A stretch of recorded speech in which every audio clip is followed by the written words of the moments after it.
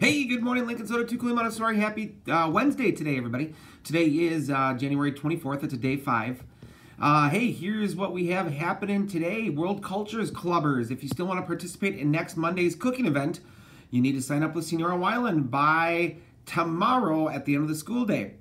Due to the need for measuring and purchasing ingredients, this cannot be a walk-in event. So see Senora for details. FBLA. We'll be meeting today after school in room 208, that's second floor computer lab. Only 2 weeks until competition. FCCLA work night tonight for star events from 2:45 to 4 p.m. Everyone needs to check in with Ms. Hoynes. Money and forms for regionals must be turned in no later than 8 a.m. tomorrow. Tomorrow's work night is from 2:45 to 3:15 for questions. Outdoor Ventures will be going to Pogue Park after school today to go ice skating. Fantabulous.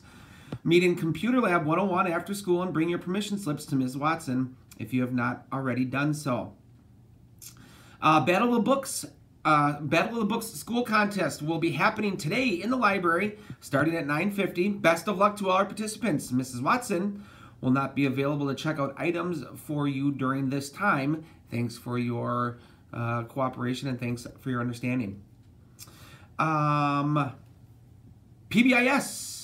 PBIS message for the day: do what is right, not what is easy. It can be easier to make a choice that negatively affects your character, but a good choice gives a better impression of who you are as a person. And I'll take it a step further.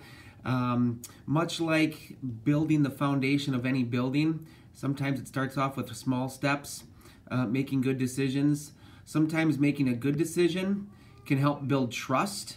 And so I know we always talk about, relationships, and in the foundation for relationships is trust. Make sure that you do what you say you're going to do. And I know that's something that our 11, 12, all of our middle schoolers, we're all working on, and the adults in the building are here to help. But trust. Do what you say you're going to do. Forgot to mention the Spelling Bee winners from last week. Here we go. Third place winner was Gabe Catchy. Second place was Devin Ennis. And, a small drum roll please. First place, Lauren Jarrett. Congratulations to all these students who will represent Lincoln in February at the Regional Spelling Bee in West Salem. Another big congratulations goes out to the Symphonic Band for their outstanding performance in Eau Claire this past Friday. They were the only middle school band selected to play at National Band Association Convention, which also included high school and college band students and many band directors from across the state. Quite an accomplishment. Congratulations, well done. Nice job. Just want to finish up with you today then.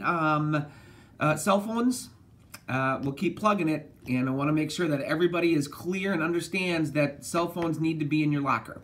Okay, turned off in your locker. Certainly the other thing that a student had asked me yesterday, what if I don't want to keep it in my locker?